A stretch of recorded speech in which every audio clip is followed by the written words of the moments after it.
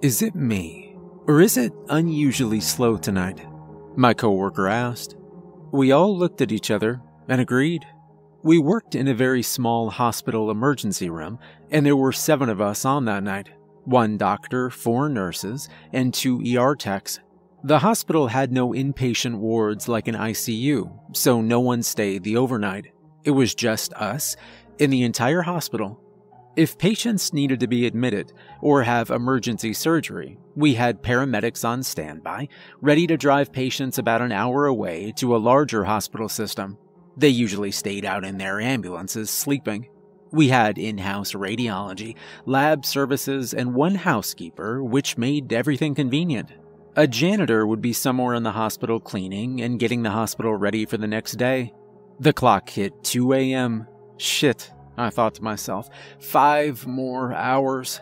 It's not that I was tired necessarily. It was more so that there was nothing to do, and that level of boredom, how quiet it was, and my sleeping coworkers made it difficult to stay awake.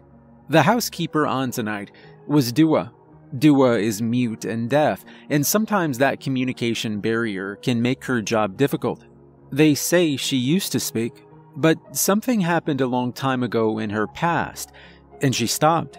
Most of us learned some basic ASL to communicate with her. Things like, hello, how are you, and some work-specific signs. She was so sweet, and almost always brought us in food. Tonight, she brought in lumpia and chicken noodles. She even made her own homemade sweet chili sauce. She would always make much more than we could eat, but we were so grateful. She was like a mama bear to us. Hello, she signed to me. Hello, I signed back. How are you? Good, she signed, with that sweet smile of hers. She took out her notepad and wrote, help? I smiled back and nodded.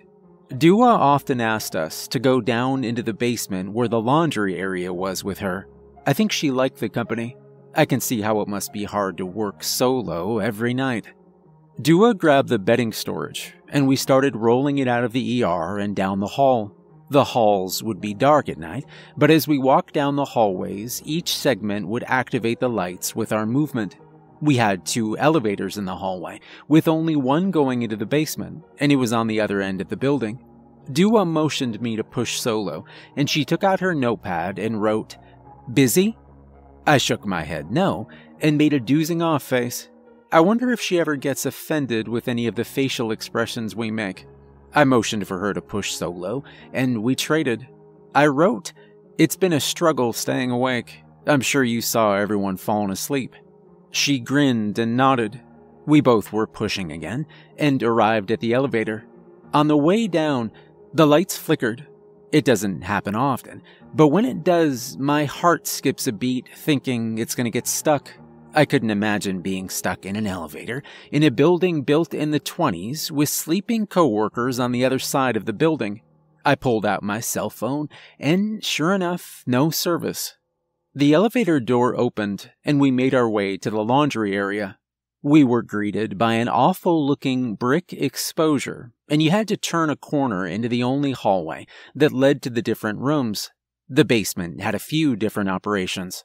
The laundry room, the sterilization room, and an old morgue that hadn't been used in decades. We used to have an operational ICU and a surgical suite, but budget cuts apparently shut all of that down, and now everything gets passed off to the city. The laundry area was the last suite on the right. We passed by the sterilization room, and it reminded me that before I leave for the day, I have to bring down the used equipment from the day shift. As we were walking by the morgue, I saw something in the corner of my eye that looked red. I briefly paused in our walk and looked, but nothing was there. Dua made eye contact with me, with a concerned expression on her face. What? She signed.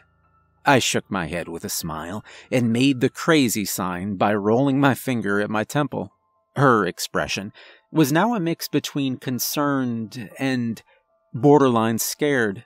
I started to feel guilty for spooking her. We walked into the laundry room.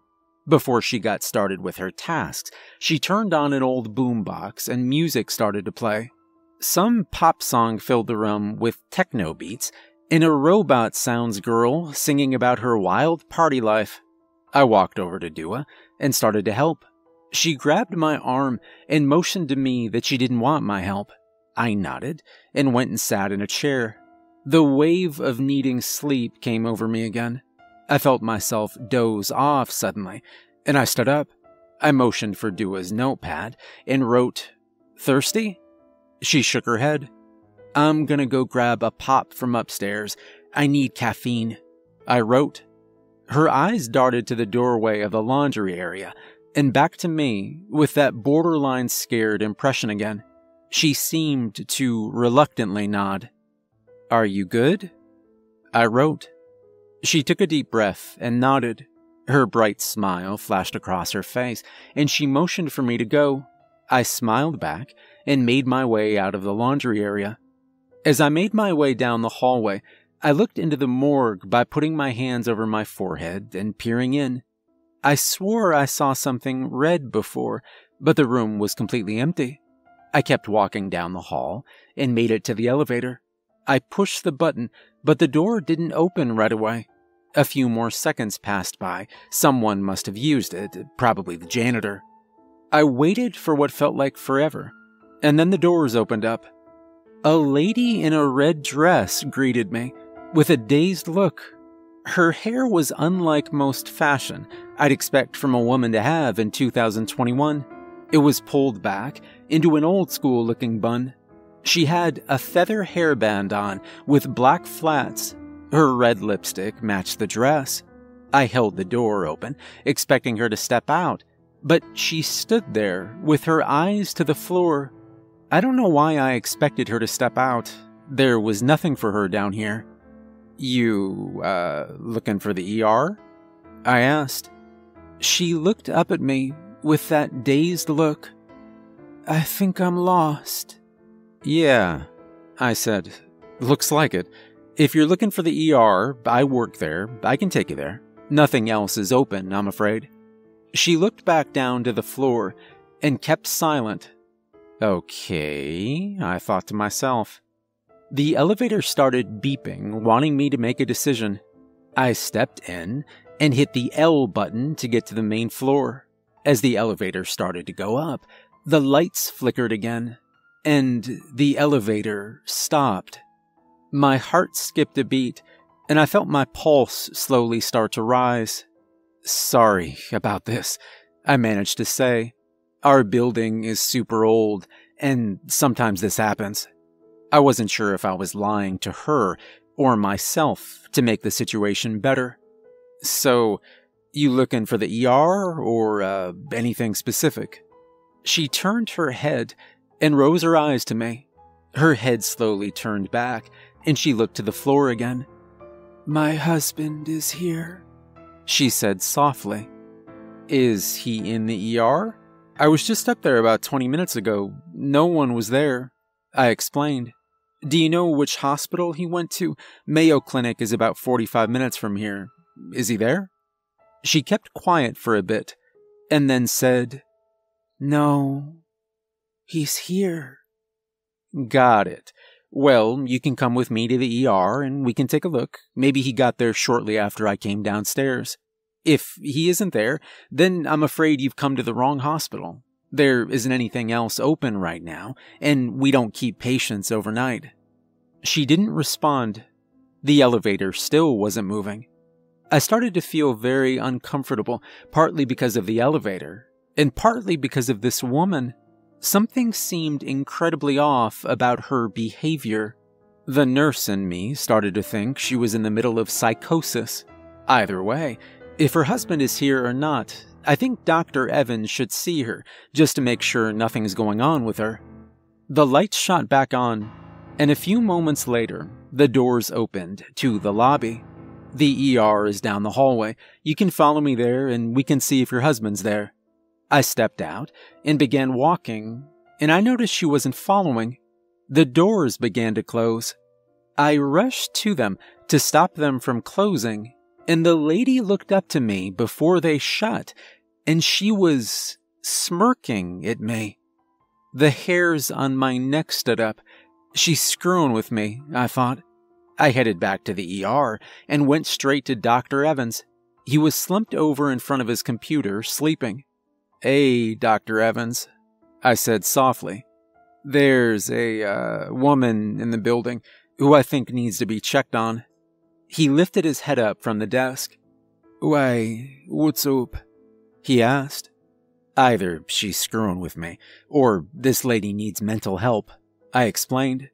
He had a puzzled look on his face and shrugged. "Guess you'll have to go looking for her. Why not radio to the janitor and give him a heads up?" "Yeah, definitely," I said. I grabbed the radio from the nurse's station and radioed to the janitor that there was someone in the building walking around. No response, but that was typical. I still needed caffeine, so I went to grab that first before beginning my journey to track down this lady. I grabbed a monster from the vending and noticed no one was walking around. She was going up in the elevator, so I decided I was going to start on the second floor and work my way up. The hospital was so small, it wouldn't take very long. I went to the elevator, hit the button, and noticed it was coming up instead of down, which meant someone had took the elevator downstairs. I doubt it was the janitor. It must have been her. I quickly made my way in and hit B to go down. As I went down, sure enough, the lights flickered again, and I jerked in a circle to look behind me. Someone was there, but nothing was there. I felt goosebumps all over my arms and legs. You're psyching yourself out. Stop. Relax. Why are you tripping over nothing? The doors opened back up, and I quickly turned the corner and made my way to the laundry area. As I walked in, I found Dua working on the laundry. She greeted me with a smile. I motioned for her notepad. "Did you see anyone down here?" A puzzled look came over her face. She grabbed the notepad and wrote, "Janitor?" I shook my head and wrote, "Lady, red dress." She glanced at my note for a few moments and shook her head. She immediately turned around and began to take everything out of the dryer. The washing machine was still going. She took the notepad from me and wrote, ER. She put everything into her laundry bin and headed for the doorway. I followed her out, and we turned into the hallway to find the lady in the red dress standing in the hallway, looking into the morgue. Dua immediately stopped, and a horrified expression washed over her face. She grabbed my arm, and I could feel her sweaty palms and heavy grip. "Hey," I called out. "You okay? Do you need medical attention?" She turned to us and shook her head oddly slow and looked back into the morgue. "I think you should get checked out. Are you on any—" I suddenly felt Dua pulling on my arm. I gave her a confused expression. She lifted her notepad, and it said, "Devil." The goosebumps, chills, and hairs on my neck were all back. "What?" I said, my voice shaky. I looked back to the lady in the red dress, and she was looking at us with her head turned again. Her expression was no longer dazed, but something closer to blank. I started to hear Dua whimper. I don't think I've ever heard sounds come from her before. I looked to her, and she was frantically signing to me, but I couldn't understand. She then put her hands on the top of her head, and a look of desperation came over her face. She began pointing down the hall. She pulled out her necklace containing a cross and gripped it in her hands. She made the holy cross motion and closed her eyes, and she began to pray. I looked back to the lady in the red dress, who was still peering at us. Her hand went to the handle of the door that led into the morgue. It was locked. "Can you let me in?" she asked. Dua's hands were gripped back onto my arm, pulling. I turned to her. She began pointing down the hall, away from the lady in the red dress. I wasn't giving in to her pulls at first, but then she began violently pulling me towards her. I took a few steps with Dua down the hallway and looked back as we were turning the corner. She was smirking at me again. Dua flung the double doorways leading to the loading dock open and ran out into the parking lot. Her breathing was heavy, she was sweaty, and she looked pale. She wrote on her notepad and aggressively pointed to her note and handed it to me. "Devil," it said. I took a few deep breaths.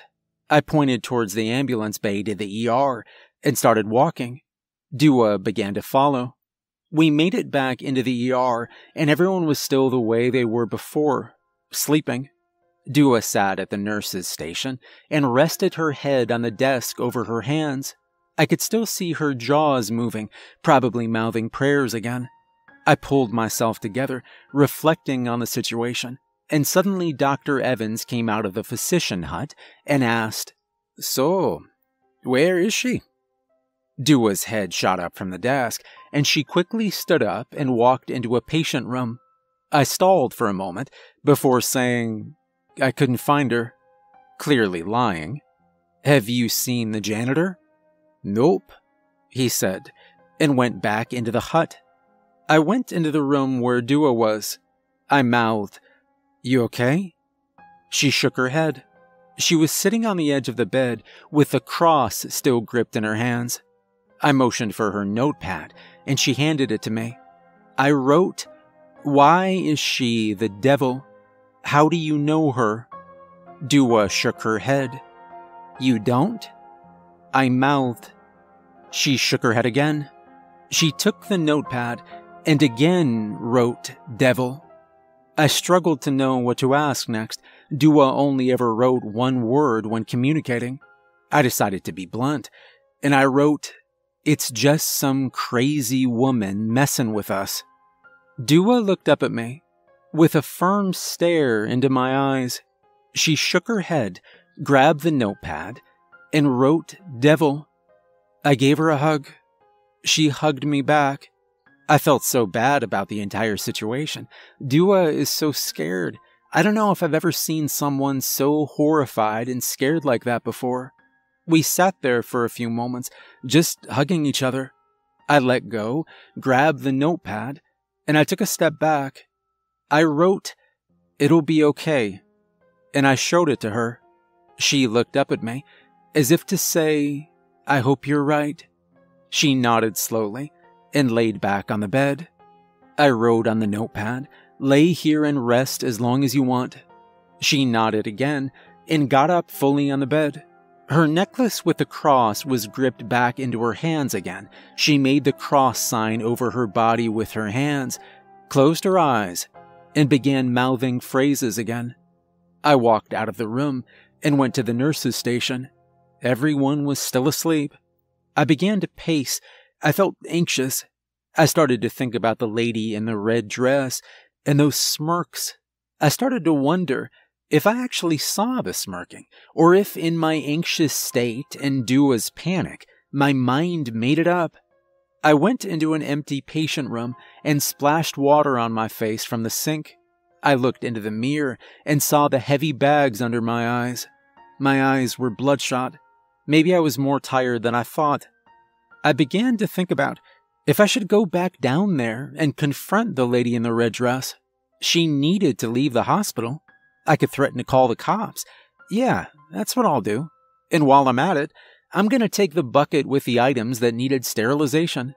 I noticed there was a large scalpel. I looked to see if anyone else was awake and put it in my scrub pocket that was over my chest. Just in case I got to defend myself, I thought. I took a very large deep breath. I held it in for 4 seconds and released my breath over 8. I have no reason to be scared. It's just some lady screwing with us. I'm going to go down there, and I'm going to tell her to leave. If she doesn't comply, I'll call the cops, and they can deal with her. I walked down the hallway to the elevator. I stalled for a moment, and then I hit the button. The elevator came up and opened, empty. I stepped inside, and the door shut behind me. I hit the B button, and began the descent. No lights flickered. I hit the bottom, and the doors opened. I took a step and peeked around the corner. Nothing there. I stepped as lightly as possible towards the corner leading to the hallway, where I last saw the lady in the red dress. A sudden confidence rose within me. It's just some person who needs medical attention. Or it's someone who's gonna bail once threatened with the police. There are people out there who do shit like this and screw with people for a rush. I got closer to the corner, paused, and peeked around. The lady in the red dress was faced towards the opposite end of the hallway. I slipped the scalpel under the end of the bin in my right hand. "Hey," I called out. "If you don't need medical attention, you need to leave or we'll call the cops." My heart was racing. My palms were sweaty. My fight-or-flight response was turned all the way up. She stood there, without moving or saying anything. The silence was deafening. I could hear my heartbeat. I could hear my breaths. I could hear my internal panic.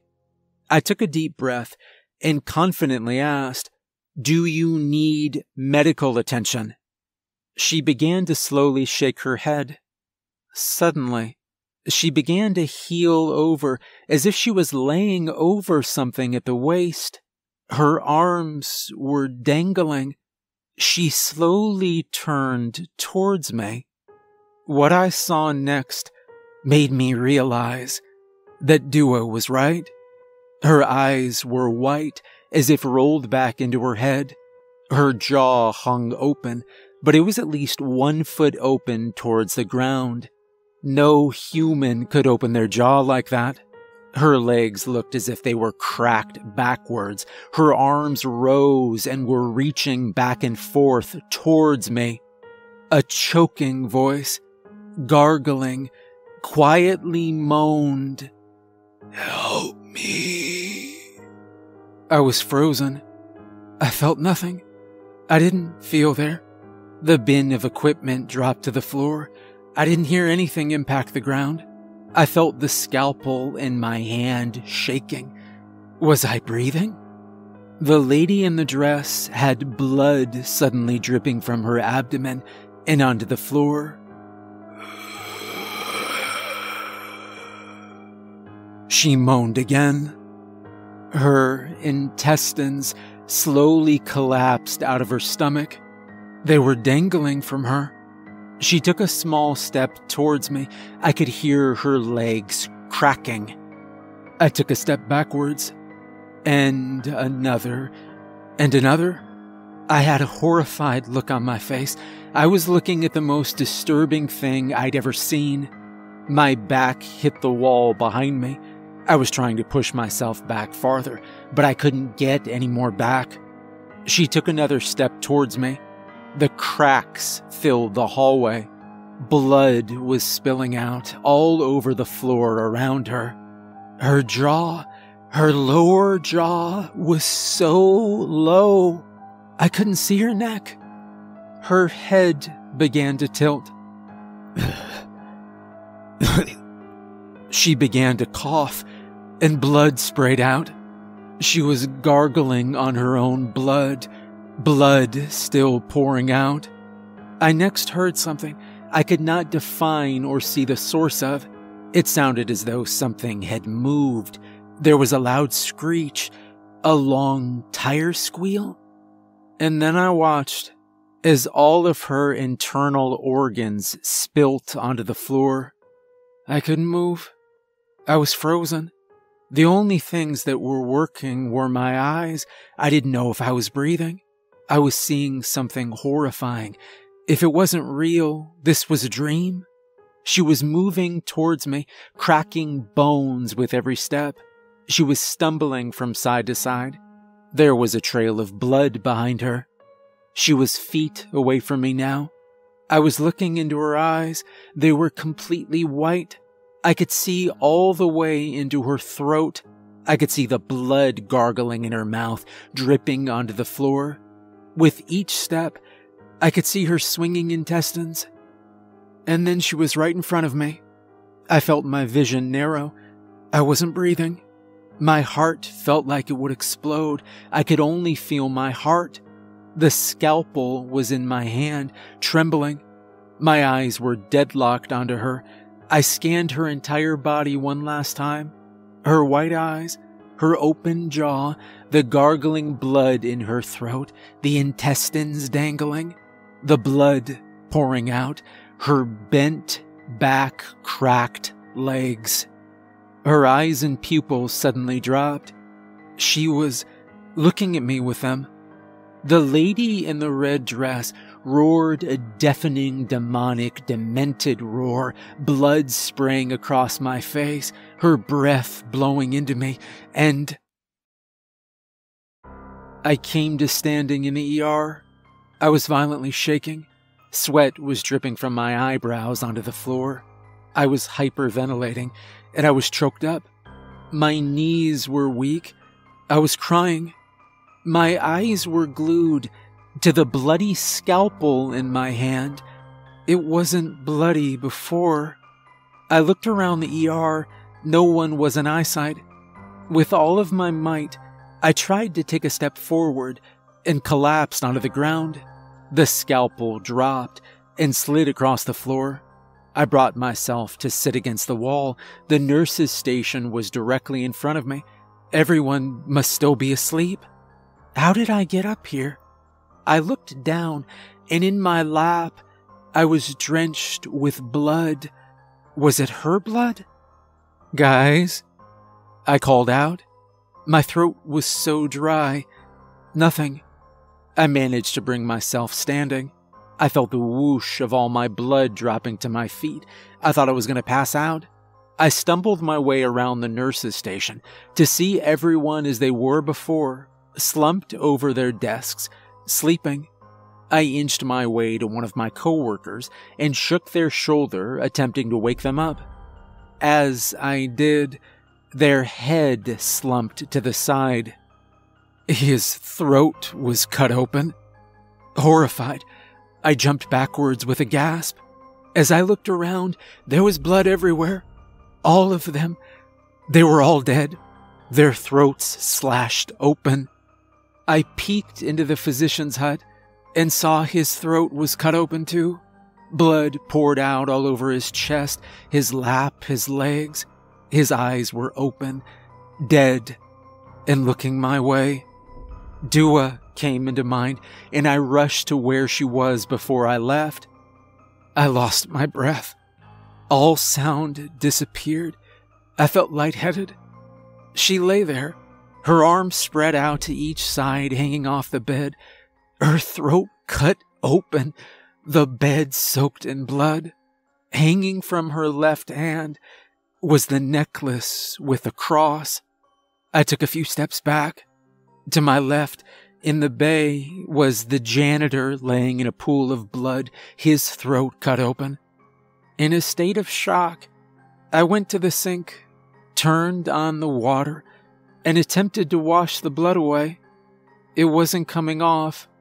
I used soap, and I scrubbed harder, and it still wouldn't come off.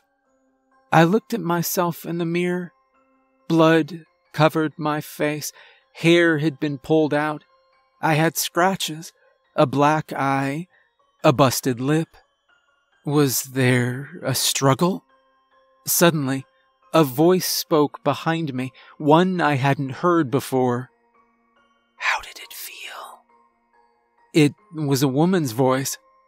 I turned to see Dua sitting up, blood draining from her cut throat. I choked. You can talk? I said. She fell back onto the bed. This wasn't real. None of this was real. I slowly turned to exit the patient room, and I saw her, the lady in the red dress, but she was back to how she was before when I first saw her. She was grinning at me. What? I choked out. Is happening? Her grin disappeared, and now she was blank in the face. She crossed her arms, and keys were dangling from her fingers. I remember, she said. I didn't remember. Remember what? I managed to say. She was looking dead into my eyes. She stepped forward. I remember when your ambulance hit me, pinned me against that tree. I remember. My husband was driving. He hit me on purpose. He wanted me dead for a long time, at least since 15. The coward waited until our 10-year anniversary in 1922. I was walking home from a party. He knew when I'd be leaving. They unpinned me from that tree. My stomach ripped open, my innards falling out onto the grass. My legs cracked. I didn't do that. I didn't do anything. They brought me to this hospital. He brought me to this hospital. To this very emergency room. Your doctors and nurses, his friends, they left me in that bay. You all were watching me die. You stood over me. You did nothing. I shook my head, and I said, I would have helped you. She rushed towards me and grabbed my throat, pushing me against the wall. You did nothing, she said through gritted teeth. She was looking straight into my eyes. I felt a disturbing presence. Dua was right. The devil. I woke up in that morgue. I wandered these halls for years looking for him. For them. I never found him. I never found the other man driving that ambulance. Those doctors, those nurses. I never found any of them. She let go of my throat, and I fell to the floor, her standing over me. Your friend, the one in the bed. I felt my throat closing. Dua. I found her first. Then, her friends. They were the first. I watched them from the morgue. I waited for a long time before coming out. I found the strength to open the door, and I walked out, finally able to. I tried to leave the hospital. I did, but I couldn't. So, this hospital is mine now. She's dead, I thought. She died a long time ago. This hospital, those employees. How did it feel? She asked. I was shaking. Was I dying? I'm scared, I said. I'm not talking about downstairs. She said. What? How did it feel, killing all of your friends?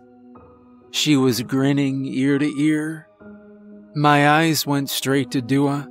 I looked out of the doorway to the nurse's station, knowing they were all dead.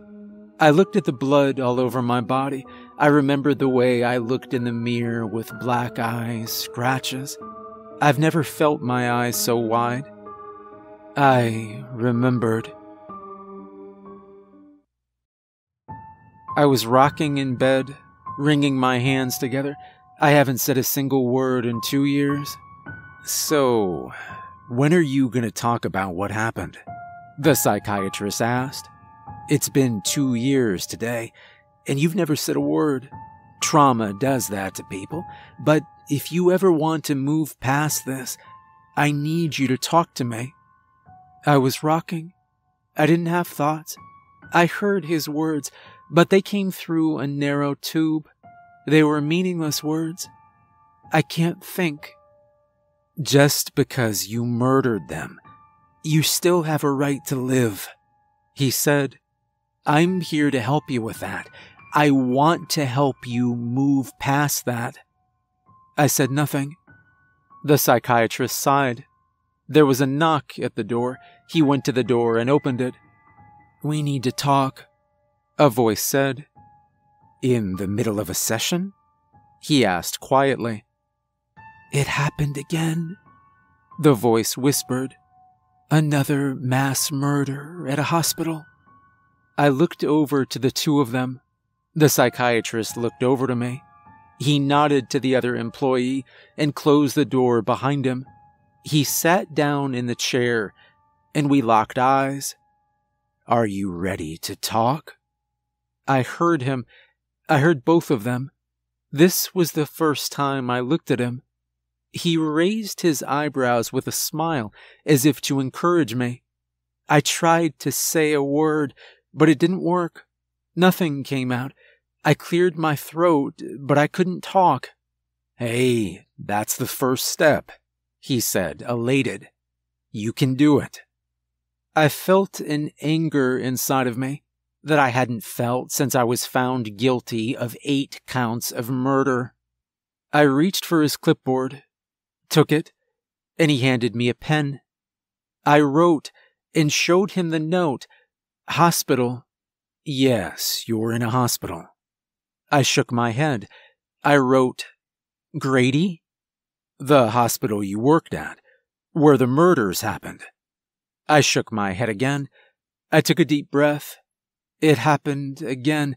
The lady in the red dress did it again, this time to someone else. Innocent people. She will keep doing it. The cycle will continue. First, Dua. Who knows who else it happened to? I wrote one final note for the psychiatrist. This was the last time I will communicate with anyone here. I will wait until the pattern is noticed. They'll see it. They'll make the connection. And once they do, I'll be ready. I'll leave this place, and I'll figure out what happened. I will try and make things right. The psychiatrist took the clipboard and looked at the note. There was only one word. Devil.